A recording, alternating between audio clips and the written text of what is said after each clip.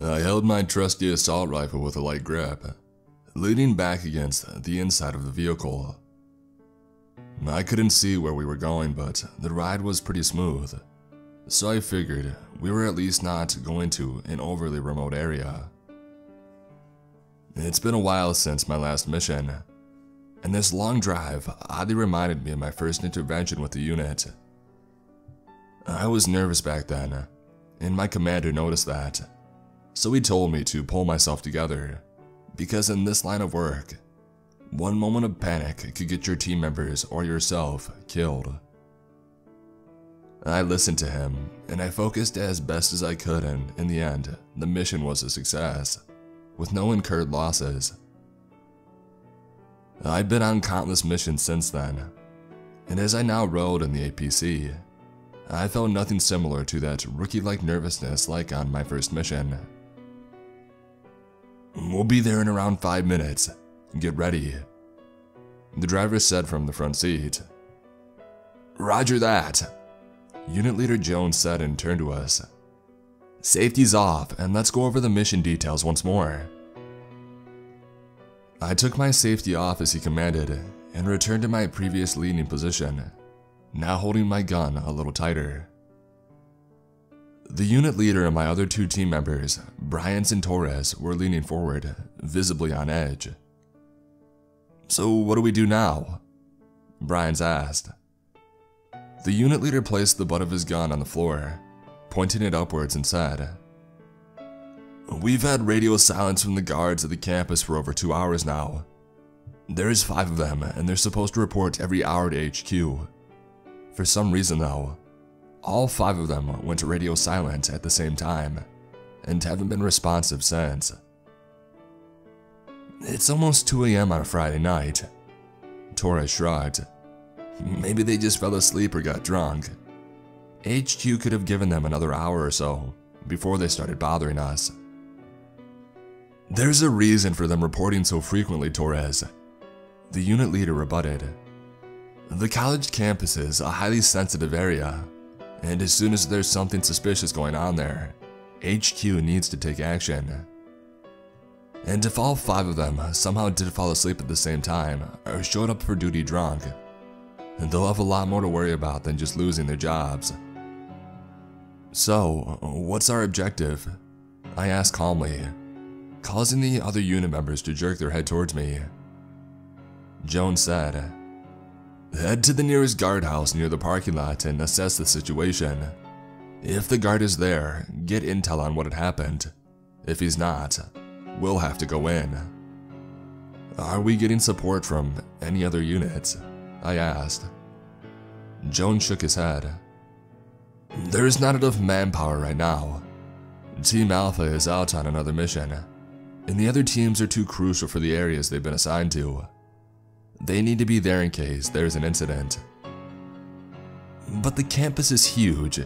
How the hell are we supposed to investigate the whole place?" Torres asked. The truck slowed down and then halted to a stop. The driver killed the engine, instantly shrouding us in complete silence. "We're here," he said. The unit leader looked at Torres and said, "That's our job." The back door of the APC swung open, streetlights instantly bathing the vehicle interior in orange light. I got out after my team members and I scanned the area. We were in a parking lot which was all but empty, save for 4 parked cars, which I assumed belonged to the college guards and some other night staff.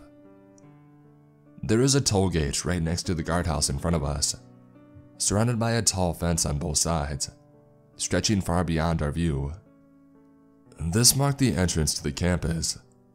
The fence made it seem more like a prison than a college, which made me wonder if that was the impression they were trying to give. The inside of the actual campus was coupled with tall trees, various paved paths, and university buildings, while the outside area was surrounded by thick woods, making the college completely cut off from civilization. There is a single road leading through the woods back into the city, and it took us around 20 minutes to arrive from HQ to the university grounds, so a lot could have happened in the meantime. I glanced at the guardhouse and realized that it was empty, despite the lights being left on. "No time to waste, let's move," Jones said, and he took point. He raised his gun before even reaching the toll gate, ready to shoot. The unit was authorized to use lethal force in case we thought we were in any danger, and more often than not, we returned home with fewer bullets than at the beginning of the mission. The rest of us followed the leader's lead, getting into formation and carefully observing our surroundings. As we got closer to the guardhouse, we realized that something was very wrong over there. The four of us entered the guardhouse, still gripping our guns firmly. The handset of the phone dangled on its cord off the table, slowly swinging back and forth in steady motion, indicating that someone had been there just recently. The chair was overturned on the floor, and there were fresh bloodstains on it and on the floor next to it. Upon closer inspection, I realized there was blood on the phone handset as well, in the form of bloody fingerprints. The amount of blood in the room didn't seem like the type of injury that you get from cutting yourself on a tuna can while having a meal. So we knew right there and then that we were in for a mess on our hands. "The hell happened here?" Torres asked. Jones lowered his gun, looking around the room. I approached the desk and I leaned in to take a look at the monitor, which had the camera feed. There was a blood stain on the screen, covering one feed partially. From the dozens of camera feeds on the screen, it became apparent that the whole university was being monitored. I looked around and I saw no movement on any of the cameras, but as I scanned through, I saw one of the guards on the feed marked as Lab East, strewn on the floor of the hallway, on his back with arms and legs spread. Dark liquid stained the floor beneath him. "Damn, that's the guard assigned to secure the eastern perimeter of the campus," Brian said tonelessly. Just then, I saw movement on one of the cameras covering the science building.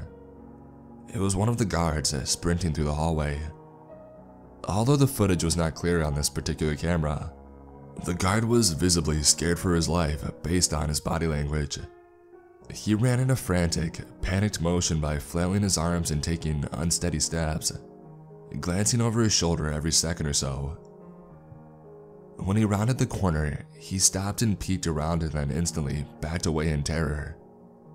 He opened one of the lockers and quickly hid inside. A few seconds later, something else appeared on the same feed. I couldn't tell who it was though, because as soon as he did, the camera started acting up, making it almost impossible to see anything. The strange thing was, everything else on the camera seemed fine, but wherever the person moved, the area would just become pixelated and grainy just in that spot. The camera continued acting up for at least a whole minute, as the person made his way randomly around the hallway. Our unit members stared, transfixed in anticipation. Eventually, the person walked off the visibility of the camera, and the feed returned back to normal, as we were faced again with the view of the lockers. Another half a minute or so later, the guard emerged from his locker timidly, looking in both directions. He quietly closed the locker door. Jones pressed the button on his radio and said as quietly as possible, "This is the Special Response Unit. Is anybody out there?"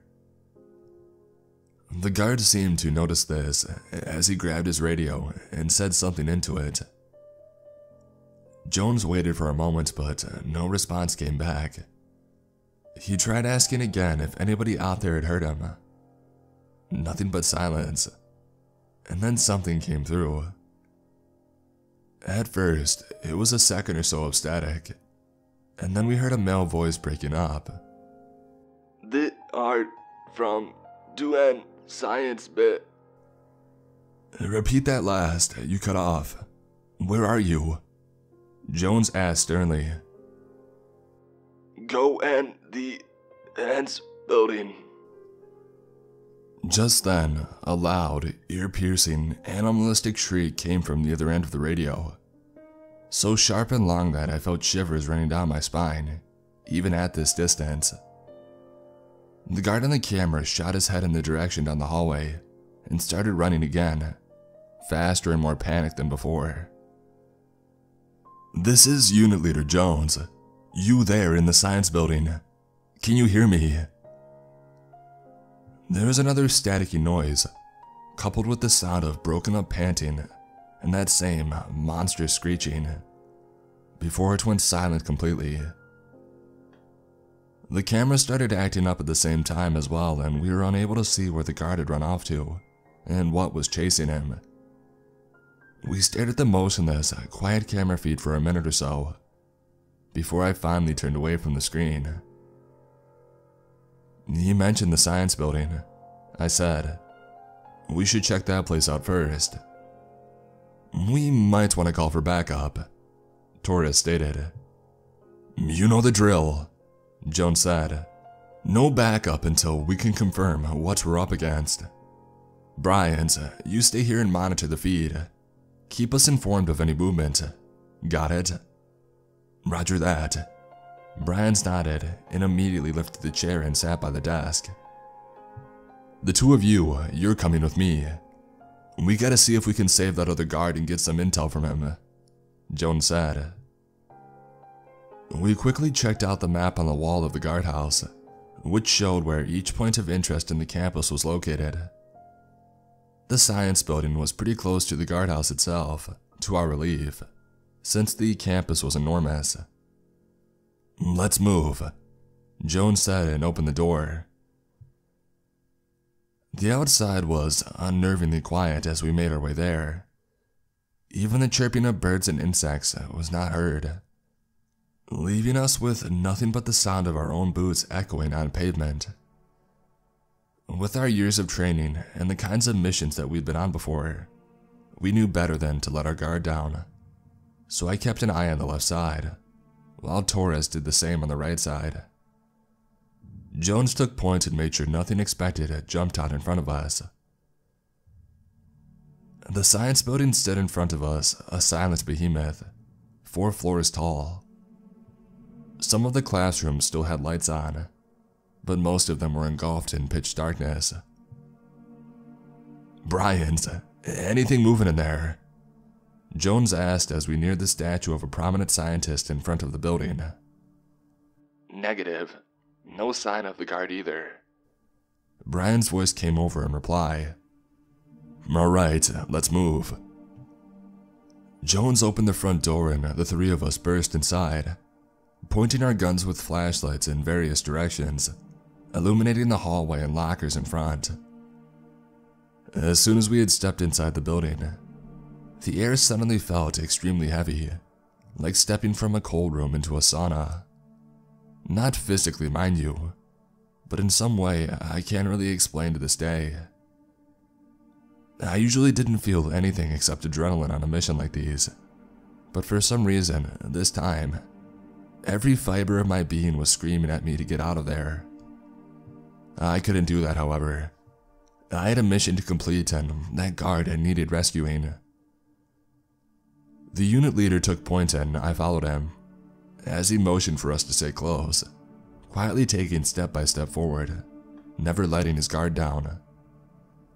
The general rule for the unit was to avoid speaking while on a mission, unless it was absolutely safe since it could give away our position, and so Jones referred to hand signals instead.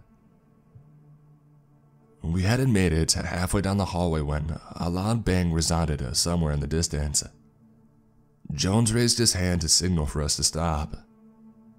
We stood there in silence with our guns raised, pointing them at the far end of the hallway, covering both the left and right side where the corridor forked.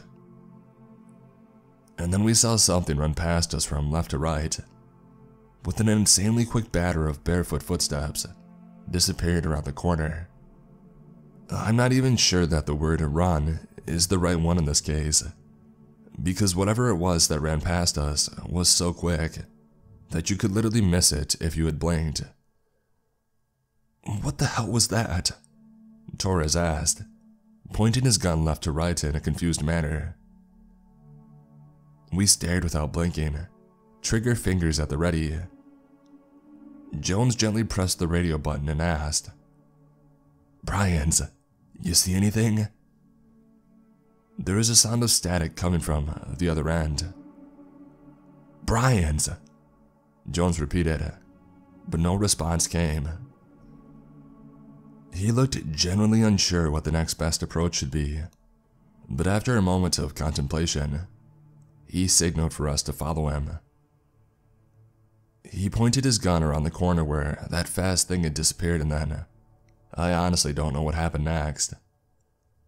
There was a loud screech, similar to the one that we had heard on the radio, which oddly reminded me of skidding car tires, but this time it was fuller of audible malice and anger. Jones started firing, filling my ears with ringing noise, mixed with the echoing bangs of gunfire. This all lasted for 2 seconds tops, because as soon as Jones started firing, and before Torres and I could reach him, that thing from before flew back the way it came, as quickly as it did before. But this time, it took Jones along with it, making the both of them disappear around the corner. Just like that in a split second. It all happened so quickly that we saw Jones' rifle fall out of thin air onto the ground with a loud clank. Torres ran to the gun and pointed his own gun in the direction where the leader was taken. I followed closely behind, scanning the hallway along with him. It was empty. Rows of lockers on both sides and a hallway which ended in consuming darkness. Our flashlights unable to illuminate it all the way to the end. But other than that, there was nothing. "Commander!" Torres called out into the dark. Another scream echoed somewhere in the distance, this time much longer, filling me with a primordial fear. I heard that same sound of bare feet thudding on the floor, rapidly approaching us as I knew that we had to get out of there. "Torres, we gotta get the hell out, now." I turned back towards the exit along with Torres, and we started sprinting down the hallway. The scream resounded again, this time right to my ear, and I heard a thump and a yelp, realizing Torres had somehow tripped and fallen.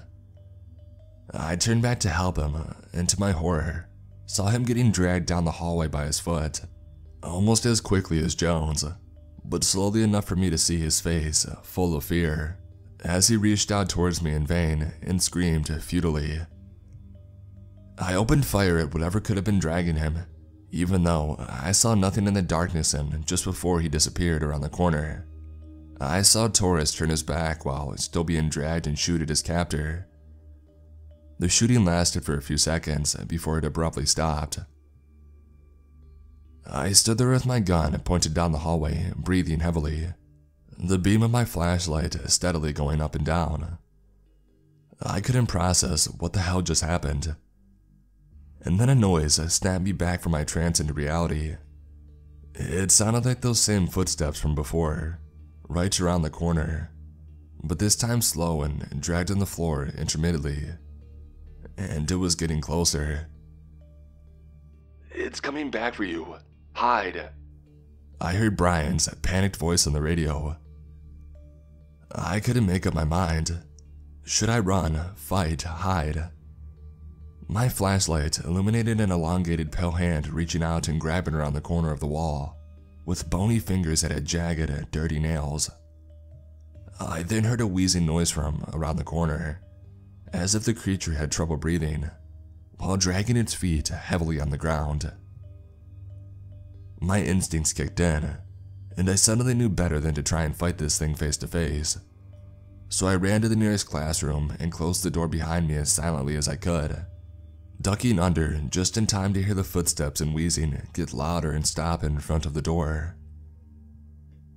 I held the door firmly with my shoulder, trying not to make any movements, holding my breath. The only thing separating me from most likely assured death was this door, and the wheezing was right on the other side of it, so close that I could practically smell the monster's rotted breath even through the small crack under the door. It sniffed the air curiously, wheezing between sniffs. Gradually, the heavy dragging of the creature's feet started again, and it began to fade away along with the wheezing. It stopped again, and a loud sound was heard outside of the classroom, like something metallic scraping against another metal surface. More footsteps and wheezing in my direction, but they simply went past the door and gradually faded away. I steadily exhaled in relief when my radio crackled to life, nearly making me jump out of my skin. They messed up, and now we're all screwed. It was an unfamiliar voice. There was a blood-curdling scream down the hall again, and a series of rapid footsteps closing in on a matter of seconds, before whatever was out there slammed directly into the classroom door. I almost fell over from the impact, but continued holding the door firmly. It was no use though, since the creature was so strong that it was only a matter of time before it busted the door open. I tried bracing the door and getting my gun ready to shoot when the creature burst in, but before I had the chance to do it, there was a loud crash somewhere in the building, and the slamming on the door instantly stopped. Another screech ensued right to my ear, followed by an impossibly quick batter of footsteps which seemed to cover insurmountable distance within seconds and fade away completely. Whatever caused that crash got the creature's attention, which worked to my advantage. I wasn't sure how long I had though, so I had to act quickly. It's gone now. Brian's voice came over the radio calmly. You're in the clear. Brian's, where the hell have you been? I scolded him and immediately moved to the corner of the classroom to avoid drawing the creature back. What the hell is that thing? And where are Jones and Torres? I'm sorry. Brian said over the radio. They're dead. You need to get the hell out of there. I'll call back up.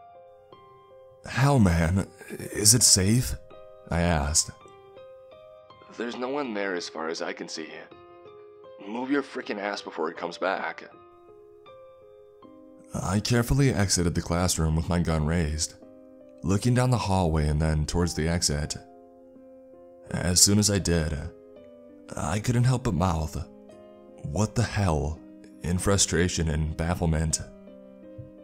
The metallic handles on the exit door had been twisted together into a knot, making it impossible to open the door. I was stuck in here.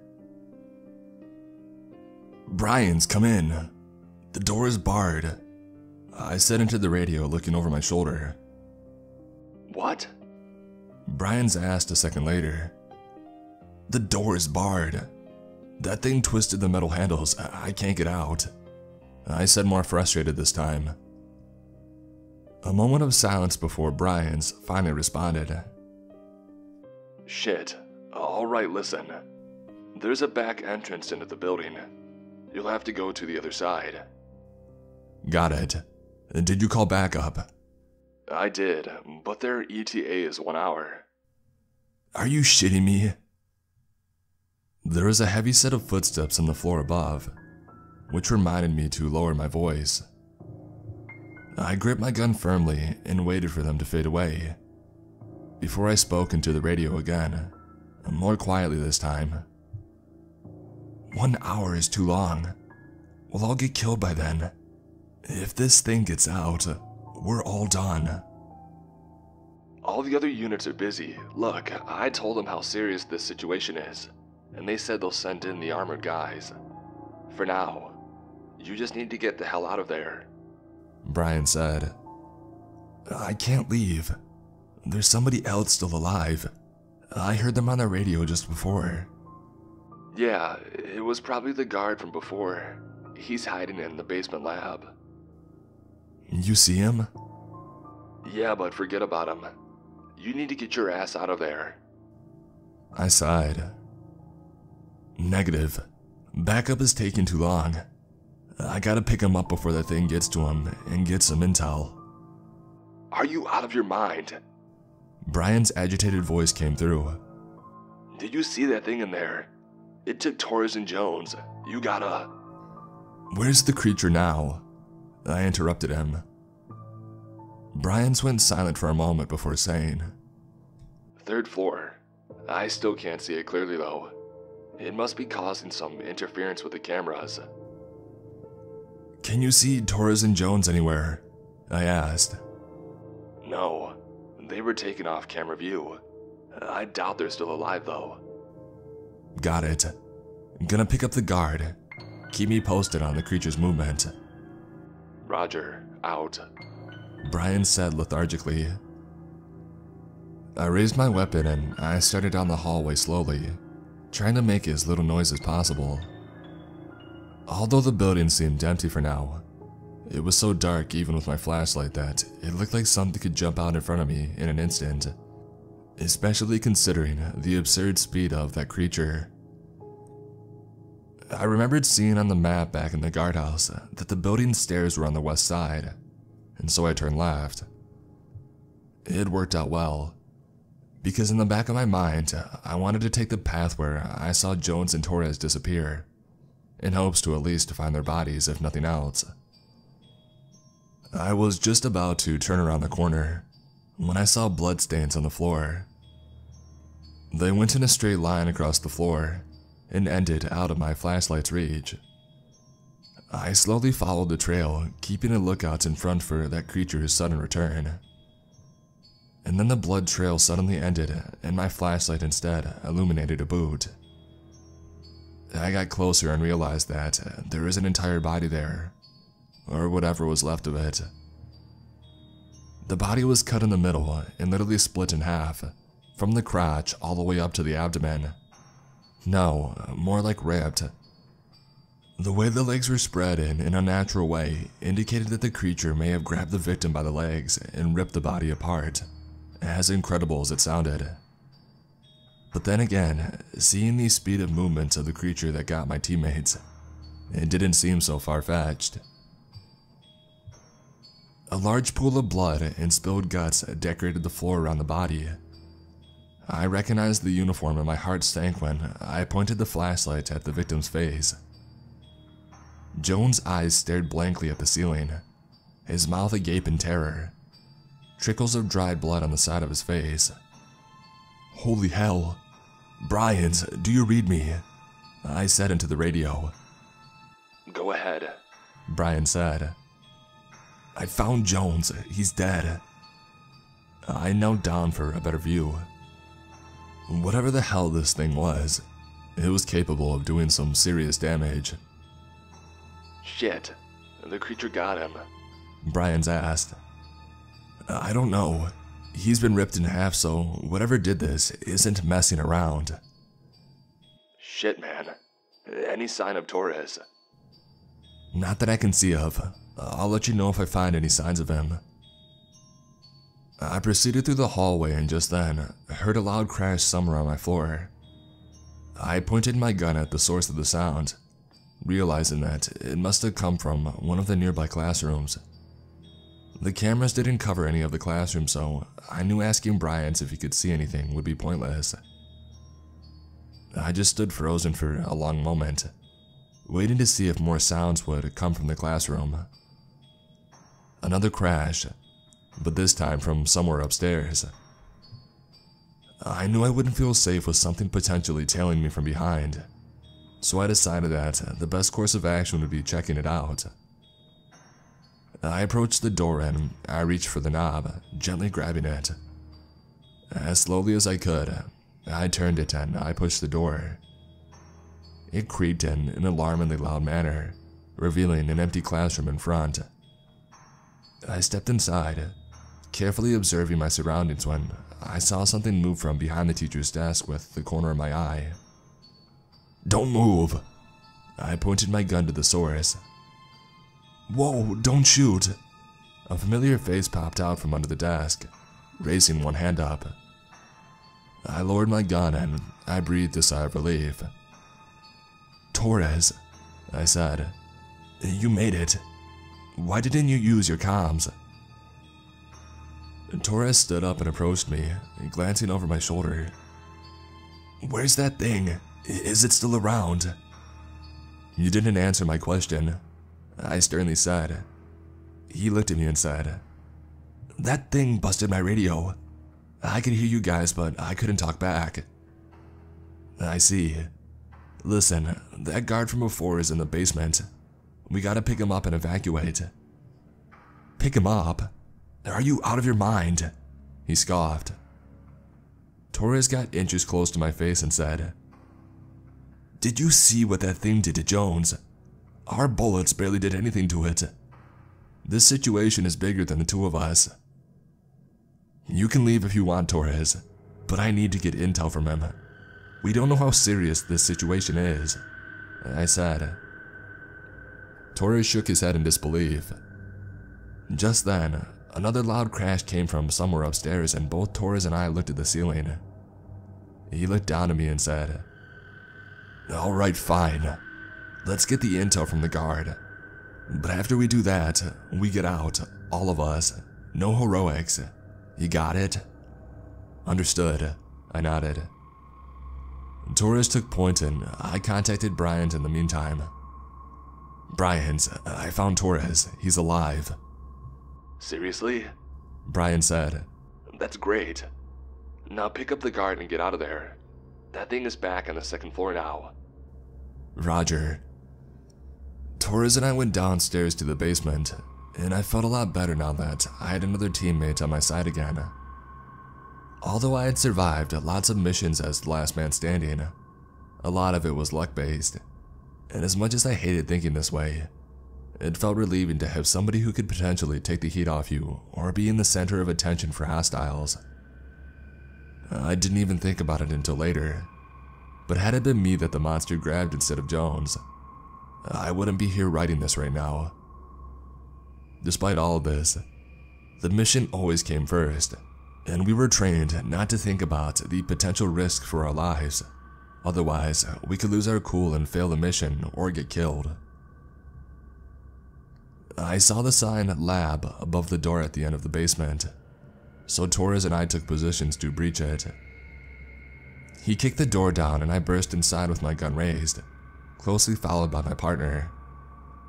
The lab was relatively small, a few rows of desks, a big shelf full of various chemicals and a closet. The room itself had a window near the top which led directly outside. It was obvious that the only possible hiding post for the guard was the closet. "Come out, we're with the company," I said, pointing my gun at the closet. Nothing happened. "Hey, don't make us drag your ass out of there," Torres said. A moment later, a voice came from the closet. All right, calm down." The door opened and the guard we saw on the camera stepped forward. He was very young, in his early 20s maybe, and looked pale as a sheet of paper, his eyes wide in fear. "You're here to rescue me?" he asked.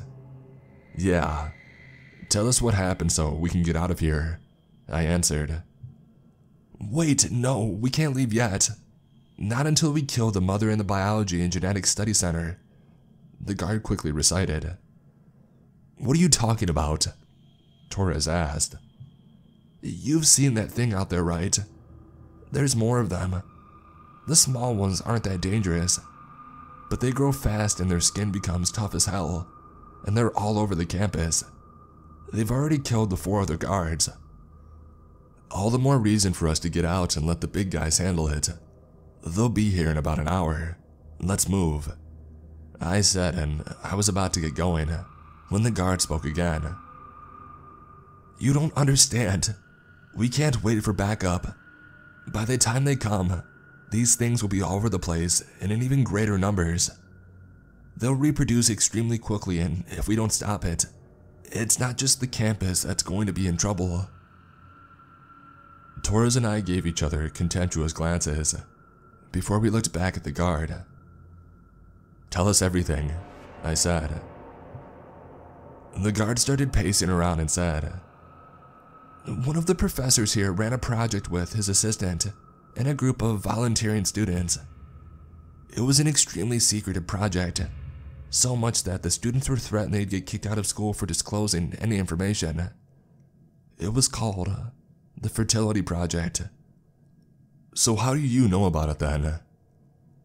Because the experiment's gone wrong and the whole thing is now out of control.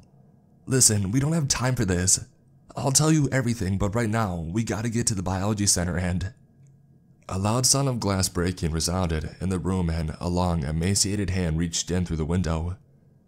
It grabbed the guard by his head and lifted him up from the ground effortlessly. The guard screamed and squirmed, but the hand seemed to grip him firmly like a vice. Torres and I opened fire on the unseen creature, and almost as soon as we did, it screeched. Similarly to the creature back in the hallway, it instantly let go of the guard who fell down and scooted away to the opposite wall. The hand pulled back out of the window and a set of footsteps running away was heard just outside. Another scream came, but this one inside the building. Brian's voice came in. It's coming down. Get out of there. A second later, we heard that same gut-wrenching set of footsteps, but this one was rapidly approaching and the classroom door swung open. In front of us stood a tall, pale, humanoid creature. That's the best way I can describe it. It was so tall that I wondered how it got in, since the top of the door frame was under its head, even though it was hunched over.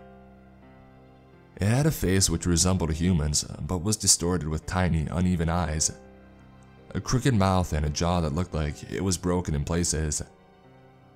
Thin black strands of hair protruded from its head. Its body was thin, emaciated even, so much that I saw its ribs prominently against its stretched skin. The arms were disproportionately long, almost reaching to the ground, with enormous hands at the ends. The legs were equally skinny and ended in large, flat feet that instantly made me wonder how the hell it could run so quickly. As soon as the creature got in, it looked to its left at the guard against the wall. It opened its mouth and screamed, revealing rows of blackened, jagged teeth. It grabbed the guard by his arm, who started screaming as well, and Torres and I opened fire, but the creature barely even flinched from the impact of the bullets. Moreover, it looked like the creature's flesh was so hard that bullets didn't even penetrate the skin. It swung the guard and slammed him on the floor effortlessly, as if he were no more than a bag of feathers. The guard instantly went silent as his head hit the floor, but was still conscious. The creature didn't stop there though, and swung and slammed the guard again with a sickening crack. It kept doing so, each time leaving a slightly larger stain of blood on the spot that it would hit.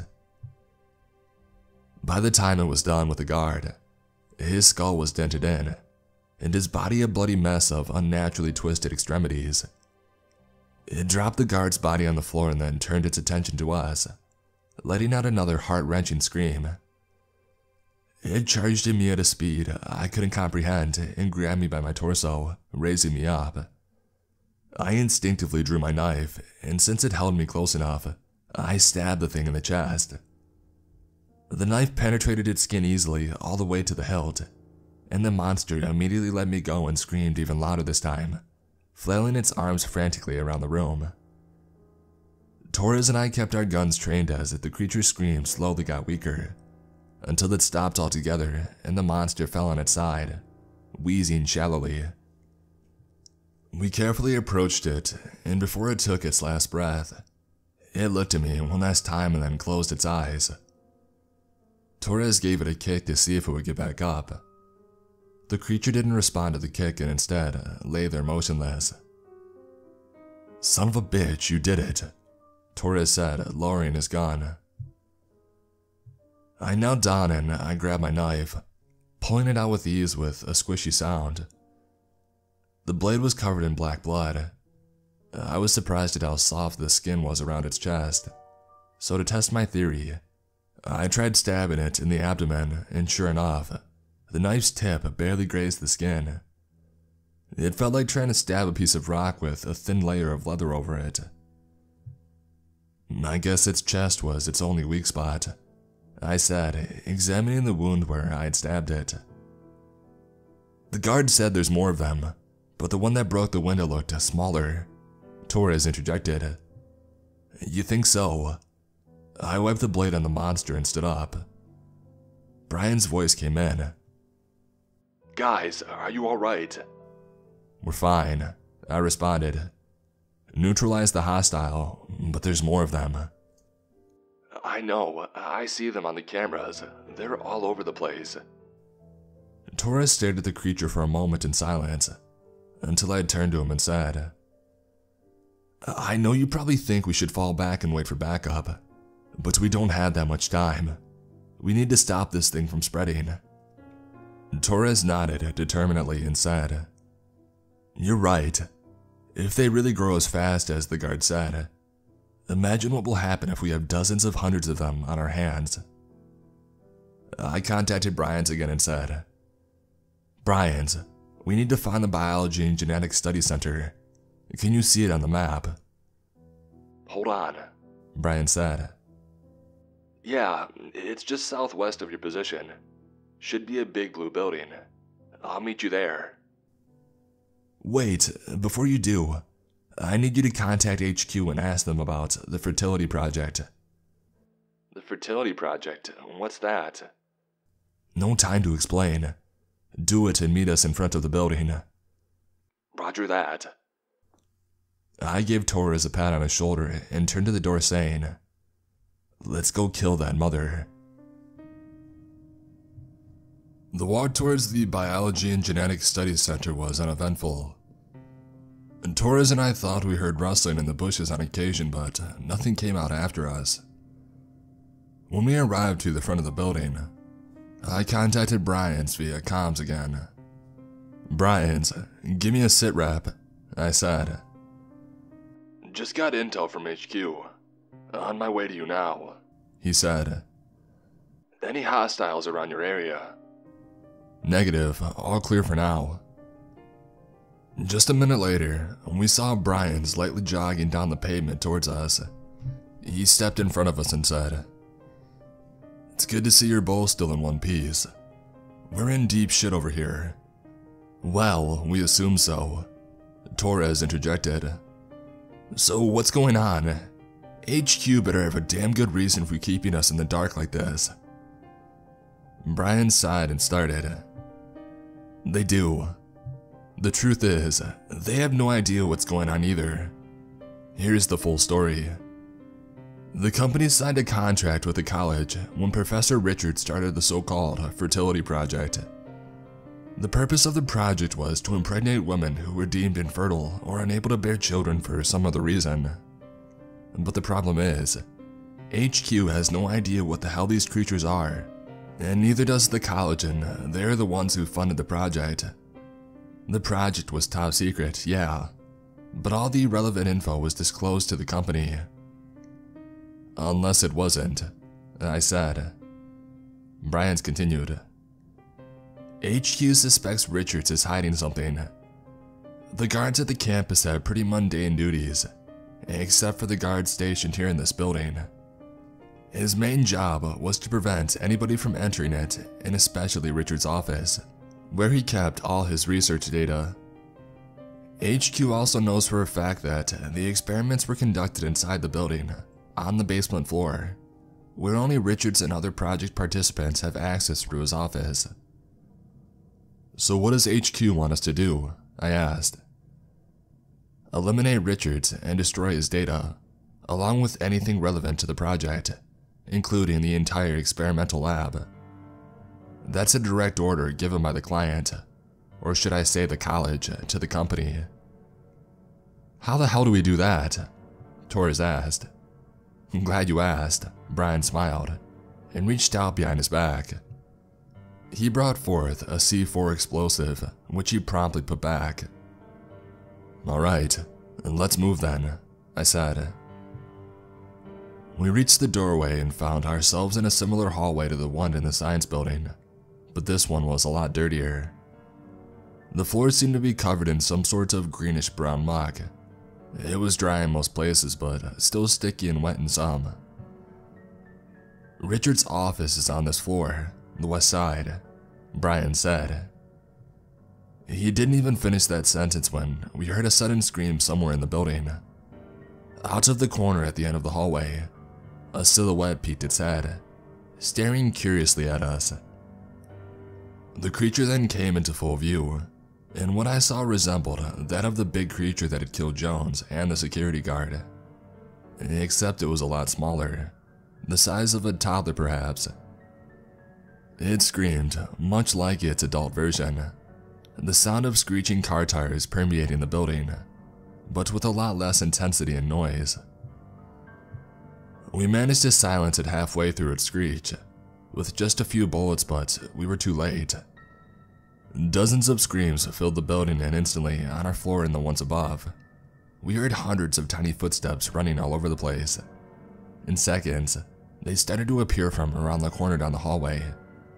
Dozens of creatures like the one that we had just killed, and they all shrieked as they ran towards us. My team and I opened fire immediately, and all of them fell pretty easily, unlike the big one we saw back in the science building. More and more kept showing up, closing in, as the building was filled with a cacophony of bullets being fired, and the creatures' blood-curdling screams. I was about to shout to my teammates to fall back, afraid that we would run out of ammo, but just as quickly as the screams had started, they abated and only a few stragglers remained, running over the corpses of their brothers or sisters trying to reach us, despite not ever having a chance of doing so. Torres shot the final one, and the screams completely stopped along with the bullets, filling the building with unnerving silence.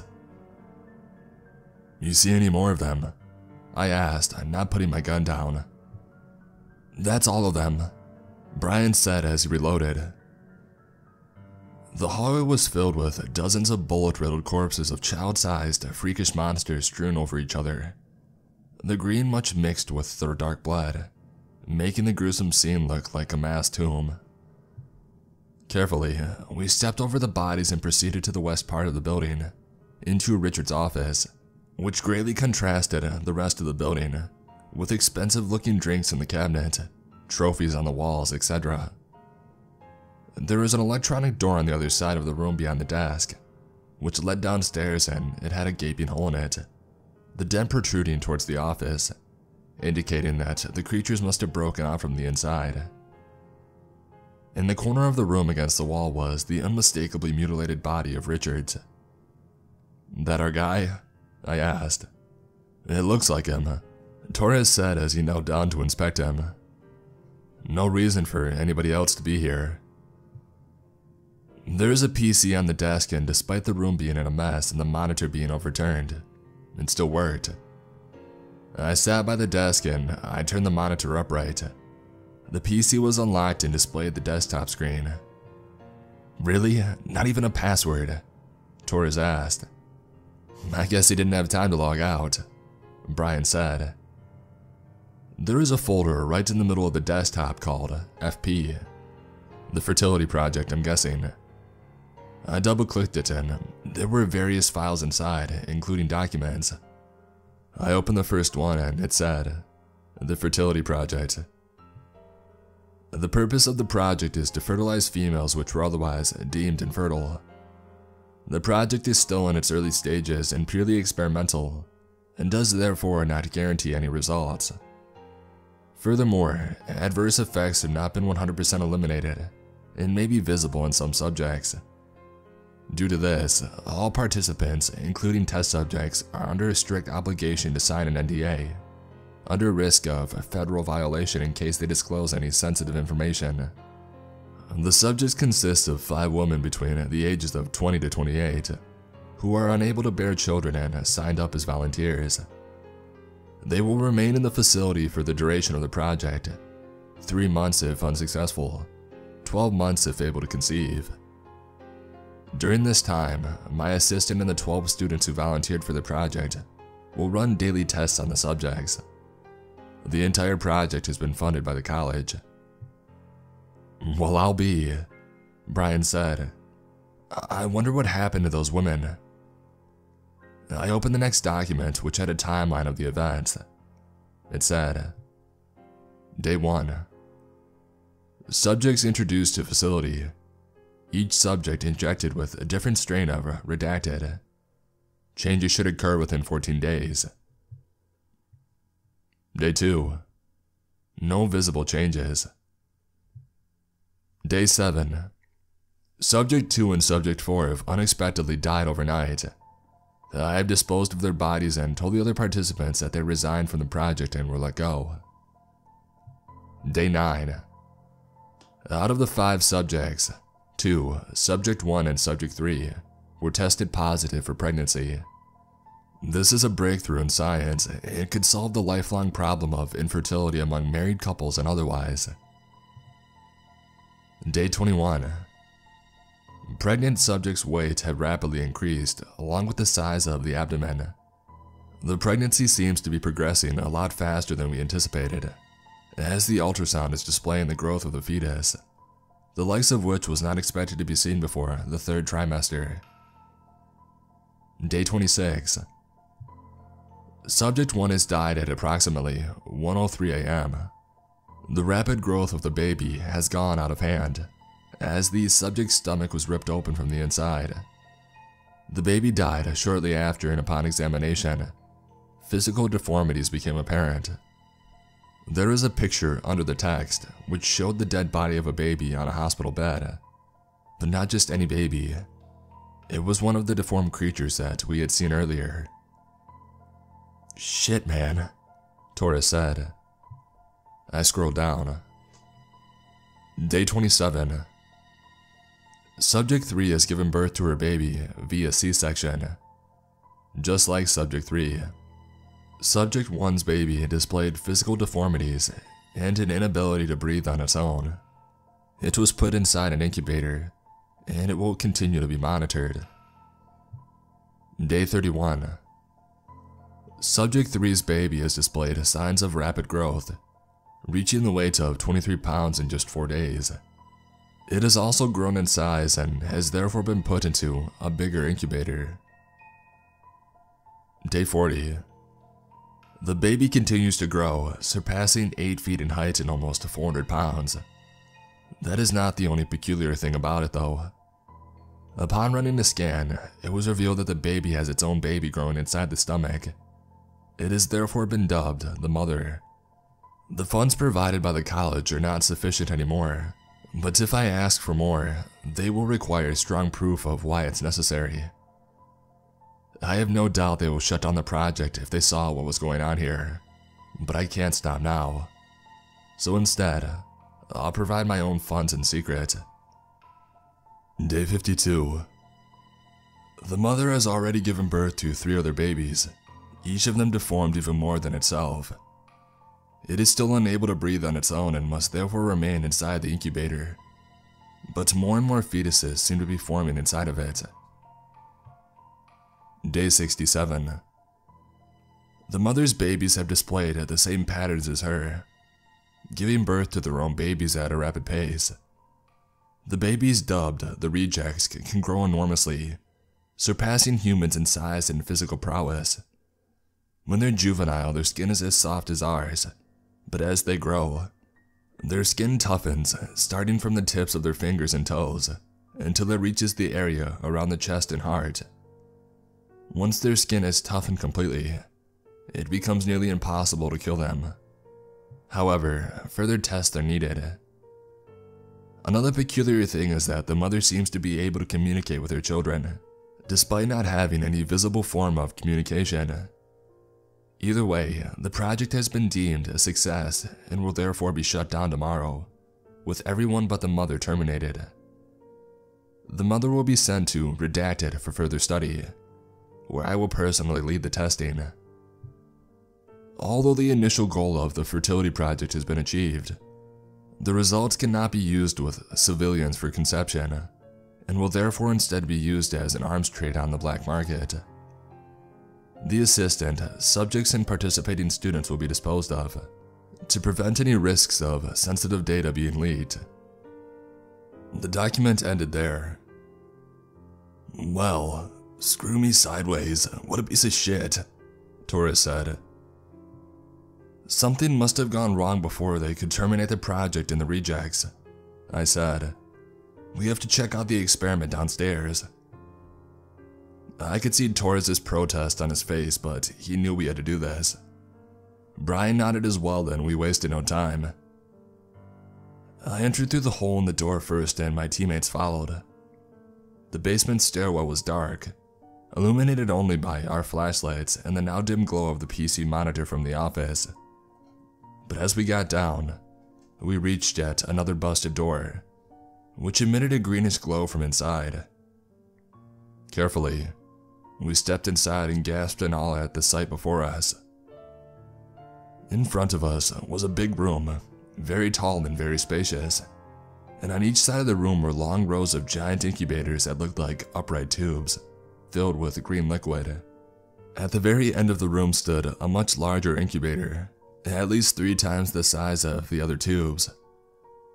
A behemoth of a creature was dormant inside, only visible as a silhouette from here. The mother, I thought instantly. Each tube had lights inside which gave off this sickly green glow, reflecting it on the walls and floor, even bathing me and my teammates in green. A lot of the test tubes had deformed, emaciated creatures of various sizes and shapes inside of them, who looked to be dormant and unaware of our presence, but most of the tubes were empty with broken glass and green liquid spilled out of them on the floor. Guess we now know what happened here, Brian said. How the hell did the college fund something like this, without knowing it was happening right under their noses? Torres asked. You read the report, I interjected.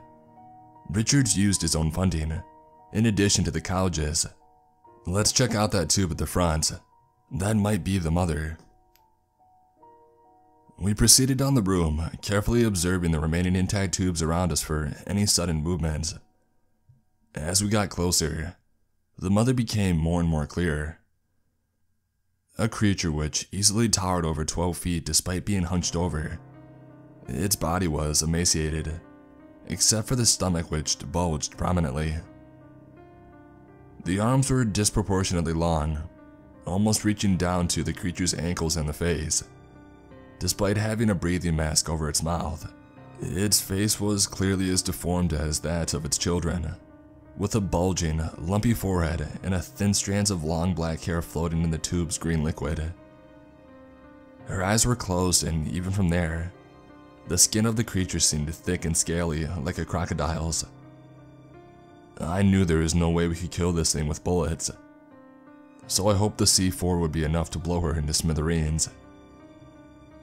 Brian, let's set up that bad boy and get the hell out of here, Torres said. Brian's gladly whipped out the C4 and placed it on the tube. Almost as soon as the explosive had touched the glass, the mother opened her eyes, fixating her penetrating gaze on Brian's. And then the sound of glass breaking behind us filled the room.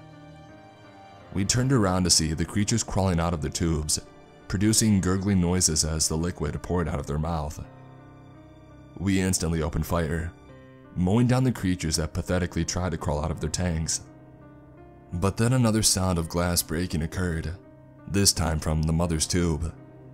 I turned around just in time to see the mother firmly holding Torres by the torso like a toy, lifting him up with ease. By then, all of her children in the room were already dead, so we focused our attention to the mother, opening fire on her. As expected, the bullets simply bounced off as we watched in horror, as Torres started screaming more and more, the mother's grip on him tightening like a vice.